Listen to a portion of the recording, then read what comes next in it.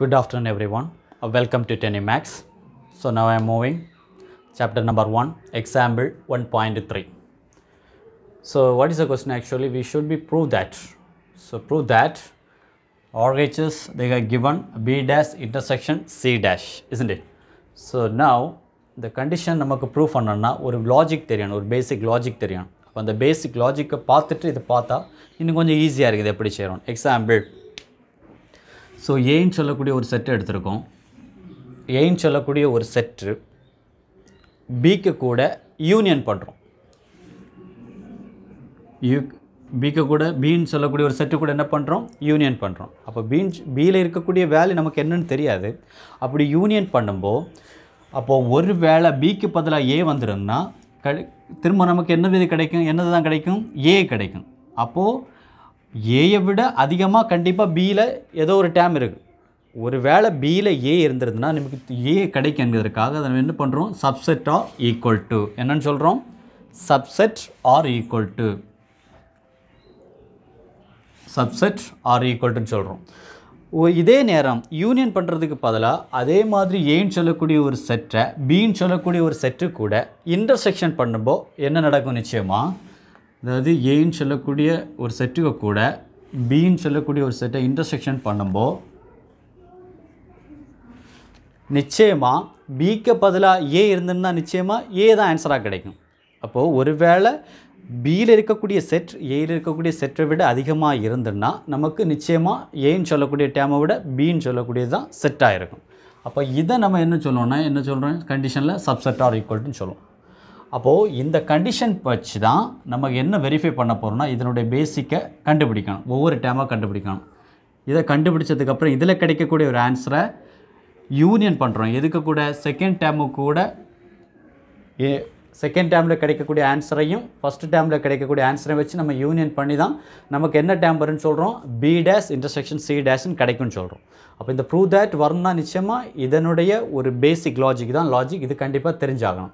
அப்போது சிம்பிளாக சொல்லணும்னா எப்போவெல்லாம் யூனியன் பண்ணாமல் ஒரு ஸ்மாலர் செட்டையும் ஒரு லார்ஜர் செட்டையும் என்ன சொல்கிறோம், ஒரு ஸ்மால் செட்டையும் ஒரு லார்ஜர் செட்டையும் யூனியன் பண்ணோன்னா நிச்சயமாக நமக்கு என்ன ஆன்சர் கிடைக்கும்னா லார்ஜர் செட்டு கிடைக்கும். என்ன ஆன்சர் கிடைக்கும், யூனியன் பண்ணும்போது லார்ஜர் செட்டு கிடைக்கும். அதே நேரம் ஒரு ஸ்மாலர் செட்டையும் ஒரு லார்ஜர் செட்டையும் இன்டர்செக்ட் பண்ணும்போது நமக்கு என்ன ஆன்சர் கிடைக்கும், நிச்சயமாக ஸ்மாலர் செட்டு கிடைக்கும்.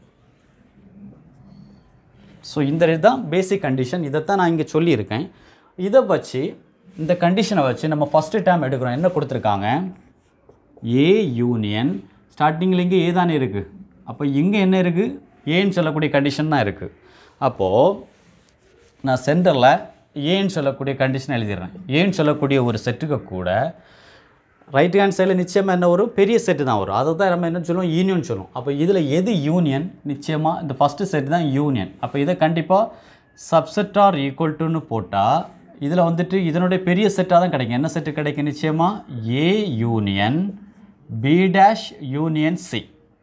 ஒருவேளை இதே ஏன்னு சொல்லக்கூடிய செட்டை இன்டர்செக்ஷன் பண்ணும்போது இதில் சப்செட் ஆர் ஈக்குவல் டு என்ன கண்டிஷன் வரும், கண்டிப்பாக A intersection B dash intersection C dash.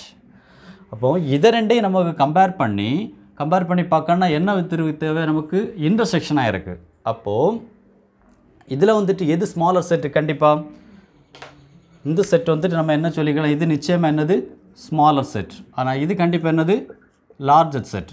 அப்போது இன்டர்செக்ட் பண்ணும்போது என்ன ஆன்சர் கிடைக்கும், நிச்சயமாக நமக்கு ஸ்மாலர் செட்டு கிடைக்கும். அப்போ ஸ்மாலர் செட்டு கிடைக்கும்னா என்ன ஆன்சர் கிடைக்கும், நிச்சயமாக இதனுடைய answer A intersection B dash intersection C dash இதுதான் கிடைக்கும். அப்போ இதே மாதிரி அடுத்த டேம் என்ன கொடுத்துருக்காங்க, இதில் வந்துட்டு ஸ்டார்டிங்கில் ஏ இருக்குது, இங்கே பி தான் இருக்குது. அப்போது சி டேஷை கம்பேர் பண்ணி பார்க்கலாம். இங்கே சி டேஷ் இருக்குது, இங்கே என்னது இருக்குது, சி டேஷ் இருக்குது. அப்போ சி டேஷை வச்சு சி டேஷ் சொல்லக்கூடிய ஒரு செட்டை பின்னு சொல்லக்கூடிய ஒரு செட்டு கூட யூனியன் பண்ணி பார்ப்போம், இன்டர்செக்ஷன் பண்ணி பார்ப்போம். அப்போ நிச்சயமாக subset R equal to union சொல்லக்கூடியது கண்டிப்பாக லார்ஜர் செட்டு ரைட் சைடில் வரக்கூடியது. அப்போ இதில் எது யூனியன் செட்டு, இந்த ஃபஸ்ட்டு கண்டிஷன் என்ன கண்டிஷன், அது A union B union C dash.